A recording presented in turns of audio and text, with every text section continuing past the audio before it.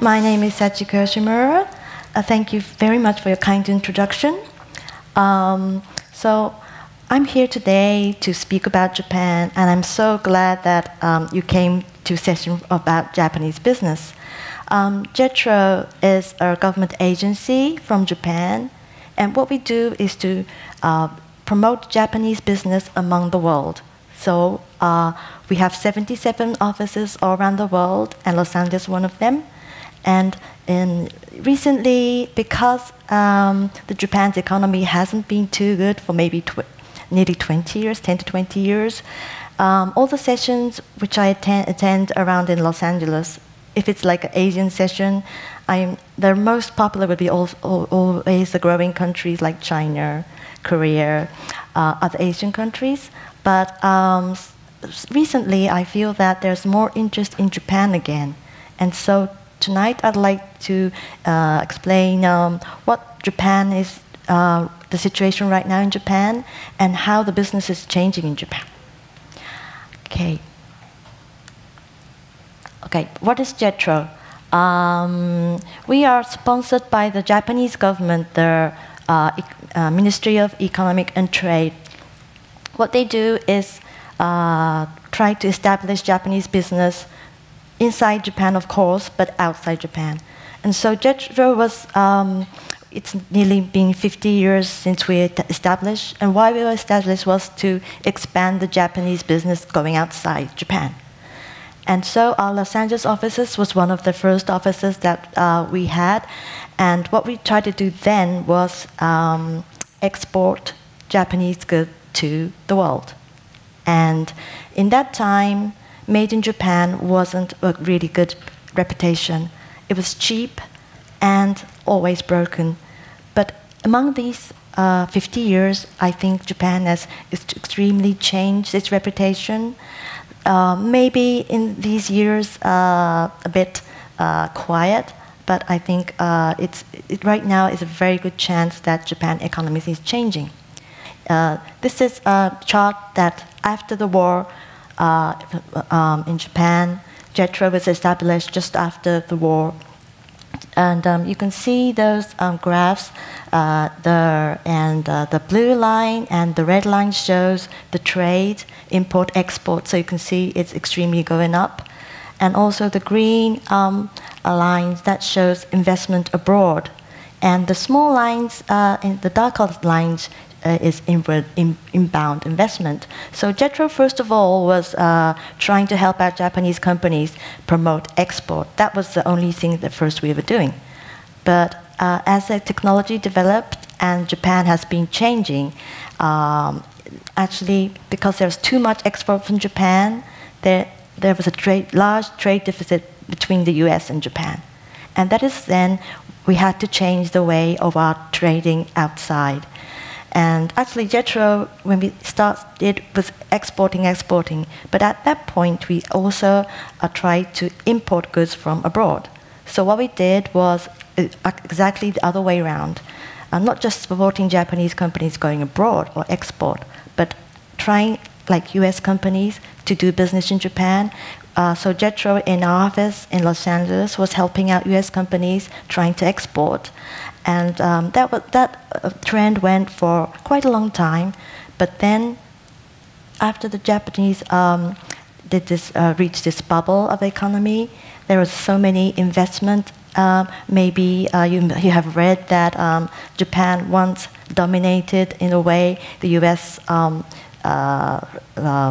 real estate. They brought many real estate, and then also like the Japanese automobile industry, it was really expanding. And I think in that time, Japan has been really showing its really burst bubble economy. And actually, when I entered JETRO, it was quite a long time ago, but it was just after when the peak of Japanese economy. So everybody was like really thought that the Japanese economy would just expand. And it's really funny because all of my colleagues thought that Japan was really going to do good. And so one of the reasons I entered JETRO was because I thought that time that it was a really good chance for Japan expanding more, and so actually Japan is more dependent maybe on government side. In the United States, I'm sure the government sector is something different, and usually the business goes on its own. But Japan still has this tendency of maybe like small, medium-sized companies wanting the help from the government. So I really thought that Japan would be like maybe dominate the world sometime, but soon after that the bubble burst, and then suddenly Japan changed. And since then, what we tried to do was promote inward investment in Japan, because there was not enough economy going on in Japan, and also, we went back to exporting from Japan, especially on medium-sized companies. So in these 50 years, when Jetro started, nobody knew Toyota. Nobody wanted to drive on a Japanese car, but it really changes now. And right now, I think because the economy is not growing as we used to do, but it's in a very interesting era right now. Okay, this is a brief history that I was thinking. So it was the end of the 80s that the economic bubble burst, and then the economy hasn't been going good for a long time. But Prime Minister Abe took this new administration, and now he has this idea that Japan's economy is going back, so we call it Japan is back. And since then, it's from 2013. 2011 was the disaster of the earthquake. So Japan has had many difficulties to recover. But in these couple of years, I think Japan has done a good job. And I want to share those stories with you tonight. Okay, so what is happening in Japan? The new economic development that the Japanese government is trying to do is really change their, not just change the exchange rate. That was something that he first did, which was very good, because right now for Japanese companies, exporting is much easier because the price has been, comparing to the yen and the dollar, it's more easier to export. So that he just started to change everything. And one of the things that he's trying to do right now is change the structure of Japan. In Japan, I think the economy is trying to change, but also what it has to do is change the structure itself, because we are unfortunately an aging country as well. So even though the GDP has been really going up after the Abe administration, and also the consumer price has been going higher, that means more the consumers are ready to spend money. However, we have a problem of the growing old. Japan is one of the fastest aging growing countries in the world. Like 20% of our population is over 65, which is really a large amount. And also, unfortunately, we are shrinking as well because the birth rate is very low.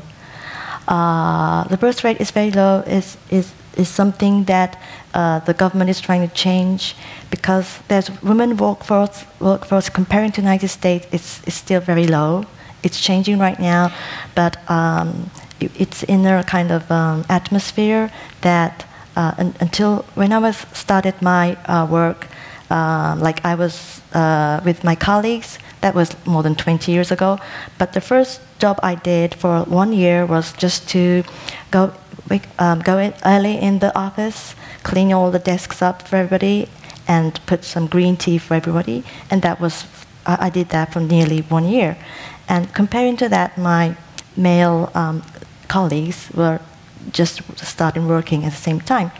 And so the 2, maybe 3 years after I started working, Japan has to change, because there was this law enforced saying that the workforce has to be equal to women and males. So after 3 years, they abolished the green tea ceremonies. So for maybe 2 years, men were also putting some green tea for other colleagues, but that wasn't too popular, so they changed all to coffee, so we don't have that anymore. But actually that was what happened like more than 20 years ago. And because all my colleagues was, when they started, there was 36 altogether, women colleagues, but right now there's only 5 of us left.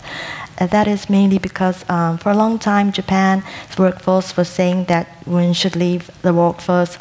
Well, first of all, it started like if you get married, you have to leave your office. But after that, even though you stay in the office even after you're married, when you have children, you have to leave. That was a long time problem.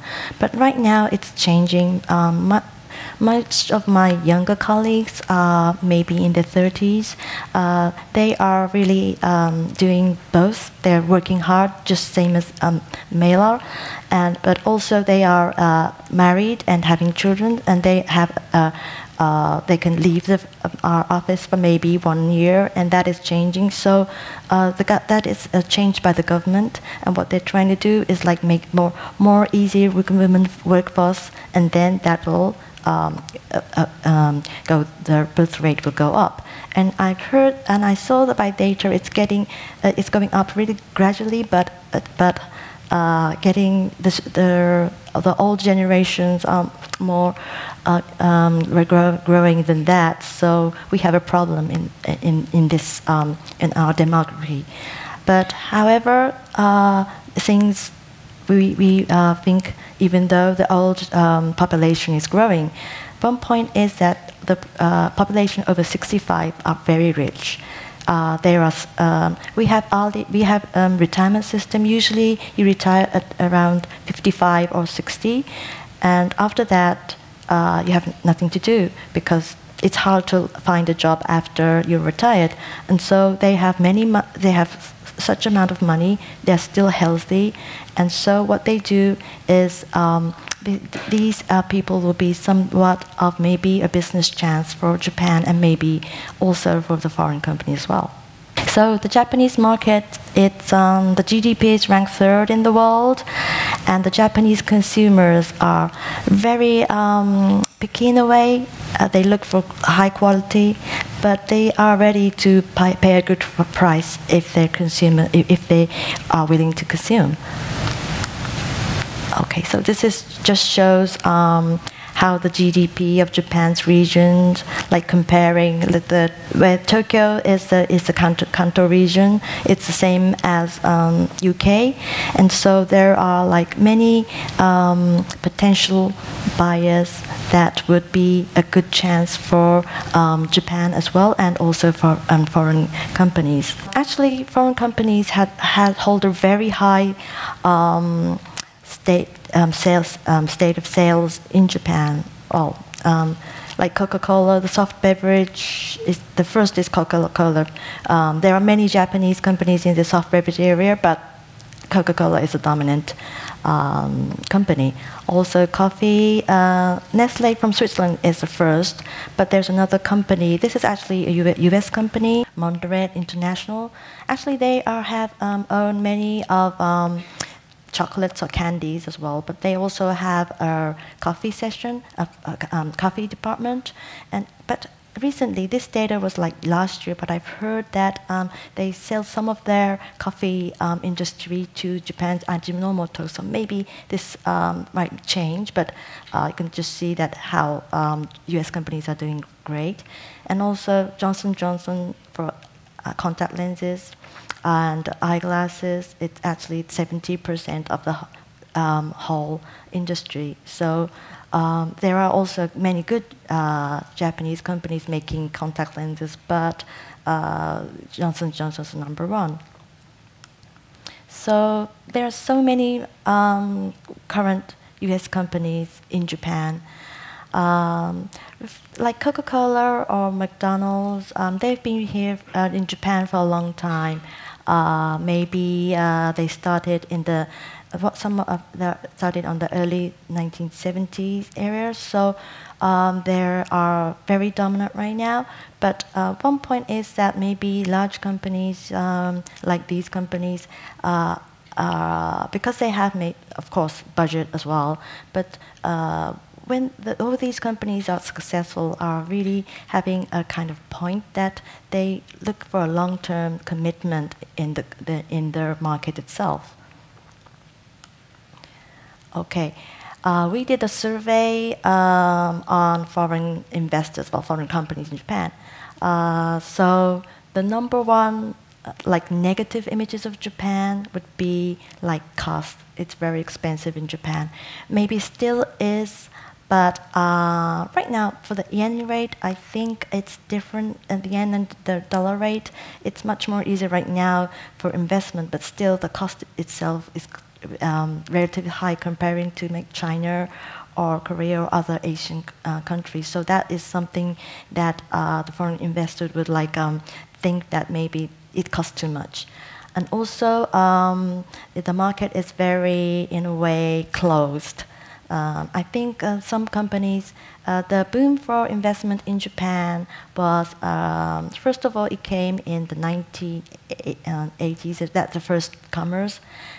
But the peak was like in 1998, and that is why that was really a trend in Japan, because maybe the cost has been more it costs really high, but there is a more larger market for the foreign companies, because Japan was looking for more new goods and everything, but they still have a very close image.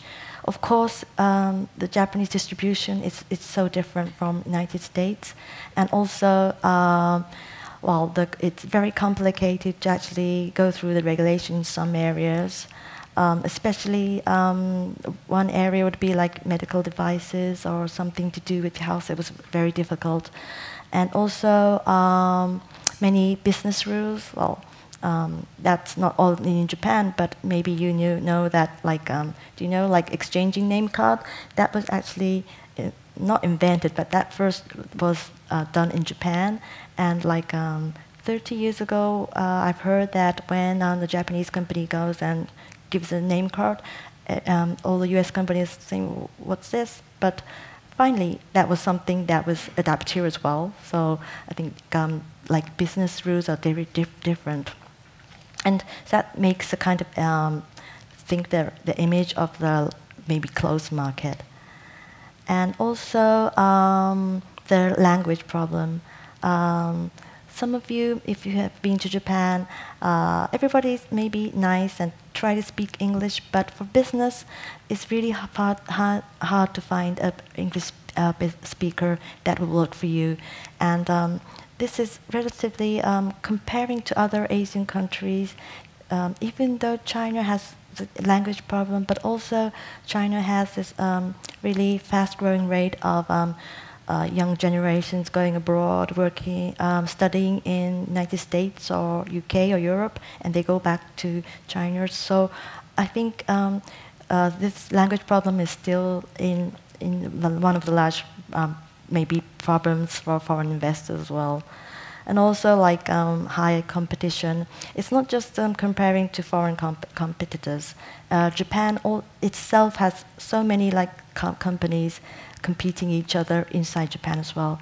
For instance, for the electrical maybe companies like Toshiba, Sony, there are so many companies inside Japan that has to be competitive with each other. So it's you have to look at which part of the market you're looking for, but otherwise it's going to be very high competition. And also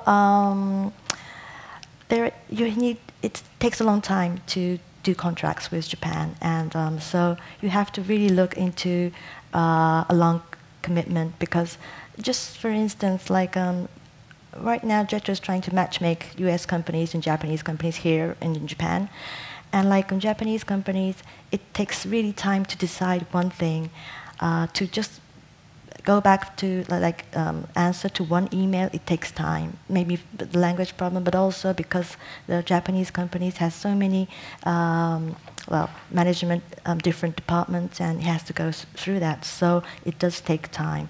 And so these foreign investors' ideas, negative image, I think much of this is very true. But I think this is something that if you look into it, and maybe you can change the business chance as well. Right now, even though Japan is maybe in a way shrinking as an economy, but it's interesting because there's many foreign companies actually trying to invest in Japan right now. So, like Johnson & Johnson, they're already here in Japan for a long time, but actually they're going to expand their business in the R&D section, and also Google, GE, and so these large companies who are already there in Japan are thinking about investing in R&Ds or things like that in Japan as well, and also for new arrivals, Tesla Motors. There are still very few people who are actually riding Tesla Motors, but it has this good image in Japan, and so I think because their image of eco, green, that might be something that the Japanese would really like. Also, Taco Bell. It was interesting because last week there was a large conference in Irvine about global market business. And the CEO of the Taco Bell was one of the speakers then. And I'm not sure if everyone knows, but Taco Bell just went to Japan recently, and they're doing a really good job, massive success for the opening. Actually, Taco Bell, they were there 4 years ago, but it wouldn't work out then, and they backed up. I've heard because maybe in Japan, maybe like Mexican food, there are Mexican food, but tacos, it's not so popular in Japan as in here. And also the marketing, maybe they didn't change the way of presenting their food there. So I've heard they just went 4 years ago, they didn't work out, so they left Japan. But again, last year, they went to Japan. And what they did so different is thinking about their branding image, and the CEO was saying because Taco Bell really comparing to McDonald's or Kentucky Fried Chicken, they are basically based on the US profit, but they're changing in these 3 or 4 years. And Japan is one of the new targets that they focused on. So Japan really has this good image of made in USA or United States, special California. So Taco Bell is originally from California. So what they did is, I haven't been there in Japan, but I saw all these photos. But they have this California image. They really put lots of palm trees or surfer image in the shops, and also they were targeting very young people in Japan who. Maybe some of the people are aware of tacos again, and so they did a marketing on the really young generation in social media. So the opening, there was such a long queue all day long to wanting to enter Taco Bell. And the CEO was saying that the shop itself is very different from here. It's more maybe high-end images.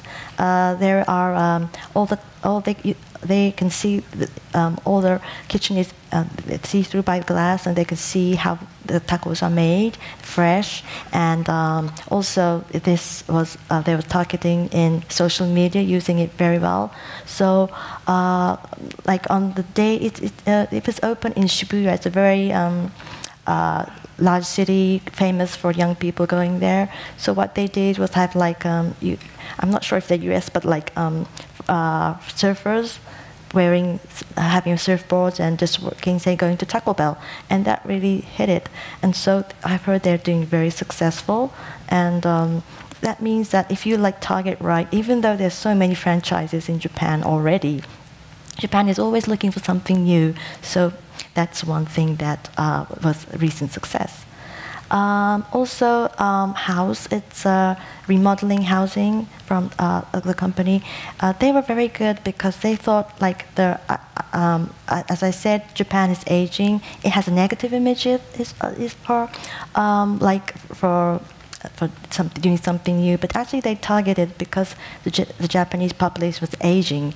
They're thinking that they would like to remodel their apartments or houses to maybe a more like a free barrier area, and also there are because all the children are because they're just only the couples already, all the children graduate, maybe they like to change their house to a different remodeling. Maybe in Japan still they live, it is kind of a tradition that you live in the same house, especially not in maybe in Tokyo, but rural areas that usually all the families, maybe 3 generations live in the same house, but they were thinking that remodeling would be really good, and they are doing very successful because they have this good image of the remodeling.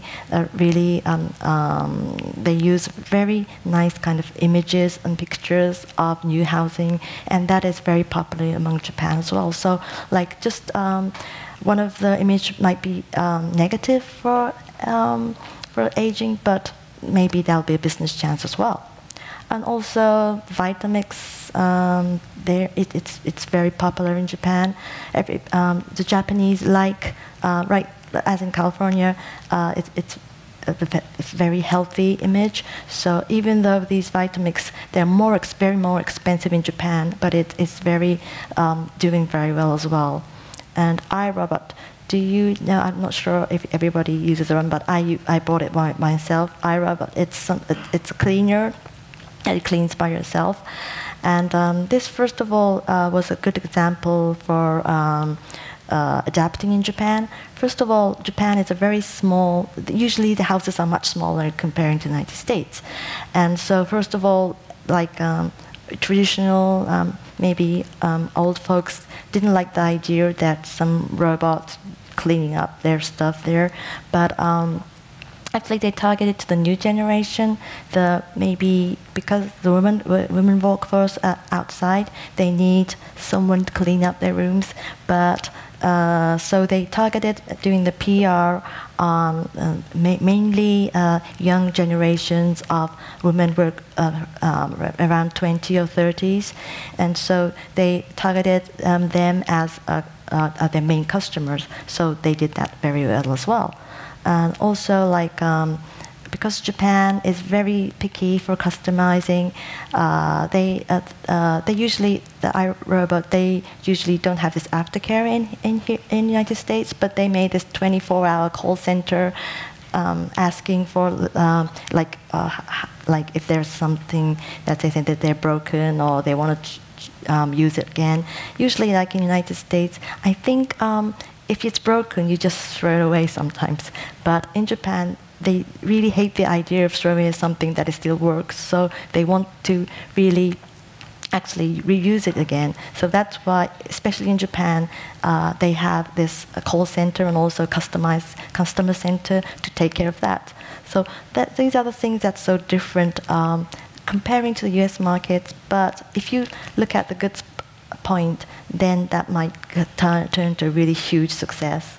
So the key to success, this is really common, and I'm sure everybody knows this and has been studying this: customization and localize. This is the first key, of course.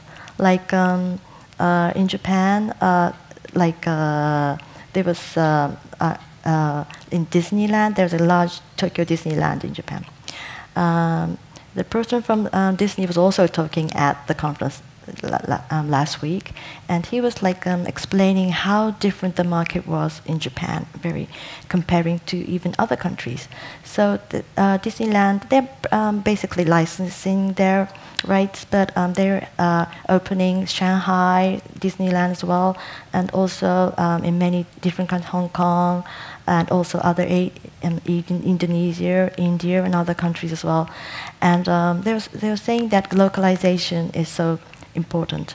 For instance, for Disneyland, in Disneyland United States, they think as a customer as like a four family, mother, father, and two kids. That was a kind of role model of the people who will come to Disneyland. So like they have to be maybe higher than middle income customers, but so they made everything so enjoyable for the kids and the parents.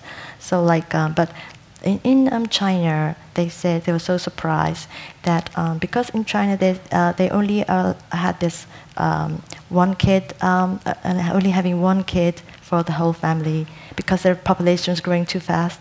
I've heard it's changing right now, but because of that, if you go to Disneyland, there'll be only one kid, but also there'll be both of the grandma, grandpa, and also the mother and father, and so they have to look for like 8 adults to one child. And what that means is that usually one child and one adult just take care of one child, and so they go and play in Disneyland. But otherwise, most of the adults use Disneyland as a for socializing. So they had to bring more restaurants, larger impacts, and also they changed some food to into Chinese food, so it would be more popular, and so that was something that they had to adapt. But also, comparing to like Japan, it was so different market. They were saying that in the whole world, Japan is so different because the main target is not kids, families. Actually, the most spendable consumer is a woman from 16 to 24. They love Disneyland. And I thought, oh, that's true because Disneyland, it was so popular in Japan, of course the families went as well, but also like adults, maybe young, early teenagers would go for dates to Disneyland. And also there was a huge fan of Japanese, maybe woman that still likes Mickey Mouse or Minnie Mouse or Disney stuff, even though they're young adult. And so they had to target mainly on the retail side because they only had like toys or goods from Disneyland only for like children. So they changed their consumer retail line to something that adult women would really love, and also they put price higher, more higher, and so that was something unique but also successful. So I think like changing that, small things like that is very important.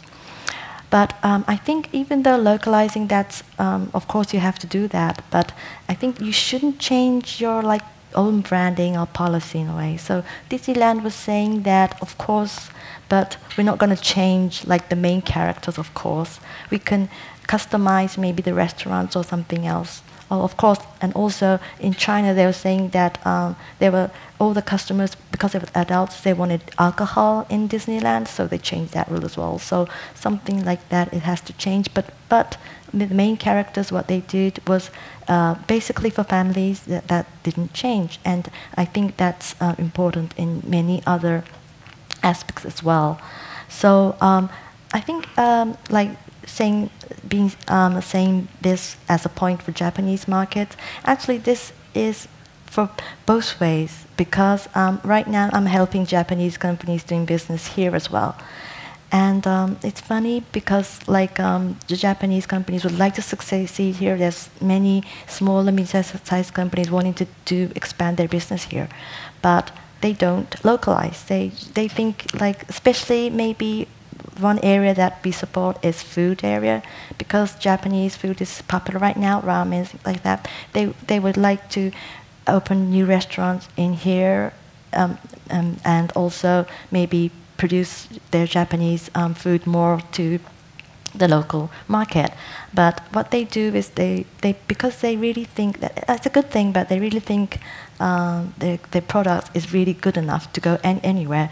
So they don't change any of the packages. They just put some the package the same as Japan, and sometimes it works because it's rare, but otherwise you can't see what it is, and so most of the U.S. customers say, "Can't you change this? Can't you change that?" And then they learn and they localize. So I think that's the same, totally same. Even though a Japanese company coming here, so I think like customization, localization has a mix of both ways. So that's one thing about the Japanese market. But I think because if you would like to succeed in Japan, this is we say the same thing to the Japanese companies here. But you have to you can go there and invest, but maybe you should really look for a good partner. Maybe a Japanese partner who knows how your products are good. Maybe they can do all the translation and everything. So I think what Jetro does here and in Japan is to try and help many companies, U.S. companies or other foreign companies, to actually find a partner in Japan or do whatever best things, because to success it takes time and also it takes a lot of money, but also what is important is to find a good partner. Okay, so these are some of the target industry I think it's good for Japan. Of course, the energy ecosystem. Japan, after the disaster of the large earthquake of 2011, I think the energy problem has been there for a long time. Of the nuclear power, there has been so many talks about what Japan should do, where should it go. But first of all, they are right now deregulating their electrical area, the industry that was dominated only in this few Japanese companies that already existed. So the government is trying to change that for not just Japanese companies to come in as well, but also for foreign companies as well. And also health care. There are so many because there is a large population of aging Japanese consumers, that would be an area for maybe not just for products or for consumer goods, but also because of the health problems.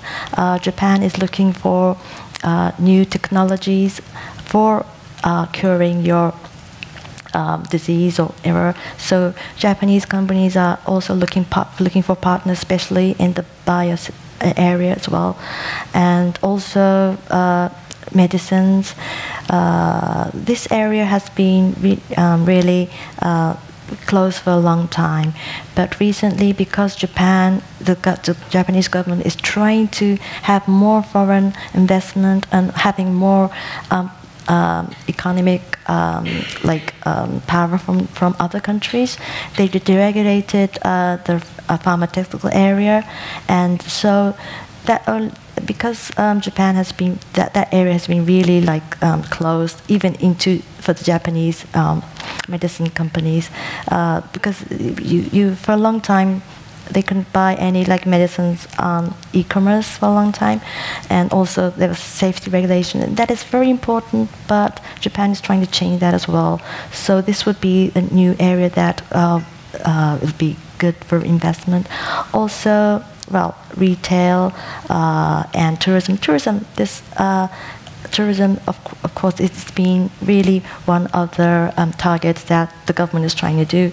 Right now, if you go to Japan, I've been here for 3.5 years. I go maybe once in a year to Japan, but I'm so surprised that there's so many tourists in Japan. But mainly from maybe China or Asian countries, because they're more closer, and they are really doing good. But the Japanese government is trying out to have these kind of passes to travel around Japan really cheaply, things like that. So doing that as well. For the retails, as I said, there are so many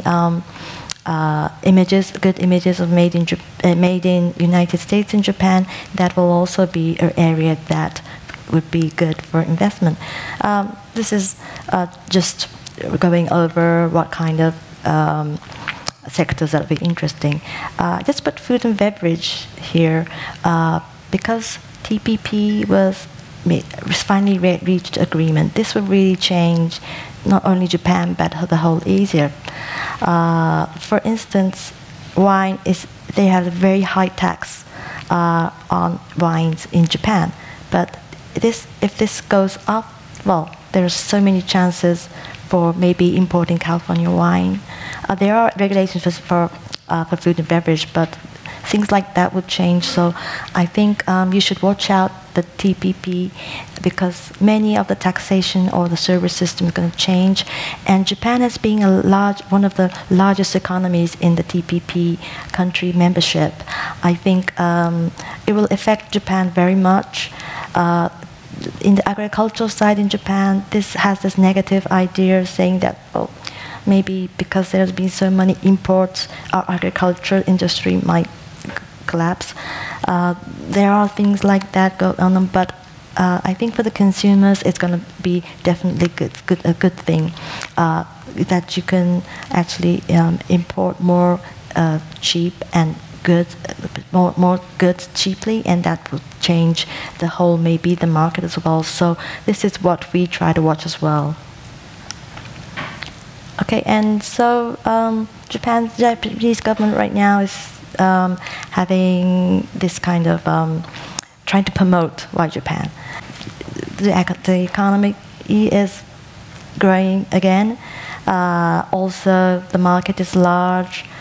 And also we have many innovation hubs. Intellectual property is really, maybe comparing to other Asian countries, we have our IP legal system that is working. And also we have many scientific institutions and universities would like to work with foreign companies as well. And the business-friendly infrastructure is, I'm not sure how many of you have been to Japan, but there are high speedway, it's called the bullet train, but so you can go anywhere. Well, Japan is a relatively small country. The whole area itself is the same as California, but we have many good access on those trains, and also we are very famous for keeping in time. So it's we think that doing business in Japan is much easier as well. And comfortable living, this means Japan is the #1 safe country in comparing the world right now. Still, of course, there are dangerous things happening in Japan, but like in the evenings, you would never think of walking around alone and in maybe Los Angeles, maybe sometimes in downtown or so, but in Japan, even though the trains are usually working until like after midnight, so after midnight there are many young ladies walking to their homes, like really dark in like 15 or maybe 20 minutes walk, but it's supposed to be safe, so that's one point that it's very good in Japan. And also, right now, the exchange rate is much more good for like if you want to, well, do business in Japan. It's much more cheaper than it used to be. Okay, just to show you some status so that the Japanese government is trying to increase foreign direct investment by 2020. So to do that, we are still regulating many, maybe in taxations. We have a special zone, business zone that we could do. And also, what we're trying to do is really deregulate all the regulations. Right now, we are focusing on the electricity side, energy side, and also the medical side, medical devices, bio side. And that would be a sector that would be open as well. But still, what we're trying to do is, because there are so many regulations still, so what we do in our offices here is ask, like, for U.S. companies, if we're trying to enter Japan, has some problems, we have their feedbacks, and we actually go to the Japanese government asking, why can't you change this? Why can't you, like, maybe open this market? And it's surprising that usually it takes time for the government to do this, but these couple of years has been very fast. They've been moving much more faster than the recent years. So I think it's a very good timing for if doing business. I'm sure you're gonna, it's going to be maybe a few years until you actually start a business. But if you just look in Japan right now, until 2020 is also a year that we're having a Tokyo Olympics there. That means there will be many chances for new businesses. I've heard because of the Tokyo Olympics in 2020, there are already some of the like sport companies or services, tourism that are active, starting to just start now, because if you just start up late, it's going to be too late. But everybody, maybe you should look at Japan at the year of 2020. That might have many more business chances going on.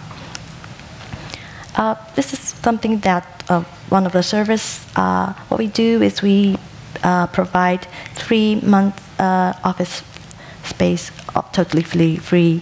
We have a consultant there, translator there. Of course, you can have your if we have a phone, you have internet, everything. So these are the things that the government is trying to support for foreign companies as well. So maybe if you can start thinking about starting up in business in Japan, maybe you should remember something about JETRO, and maybe you can contact us. We might have more services ready for you then, because right now we're trying to change everything, and we're hoping to have more investment in Japan. Okay, so also we have offices. 6 offices are in United States. Los Angeles office is in downtown. We have 10 staffs, 10 to 11, 12 staffs at our office. And so if you'd like to hear about any Japanese market or study or need data, or actually wanting some contacts with Japanese companies, do business, you can always contact us, and we try to help you in things. We have many market reports that maybe we could interest you as well. So that's about what we do, and I'd be really happy that if I can have any questions for you, because my presentation was really based on maybe a few of the facts that might interest you. Today I had maybe introduced you some of the maybe on the investment side, but also we help out export to Japan as well. Also, if you're looking for maybe right now in Los Angeles, we have another association like us, sponsored by the government. They're on the cultural side. They're called Japan Foundation, and what they do, they have these Japanese classes. They screen Japanese films as well, and so we work out together, because if you have any interest in that side, also that might be of your interest. So that's about it from me. So if you have any questions, I'll be really happy to answer them. Thank you.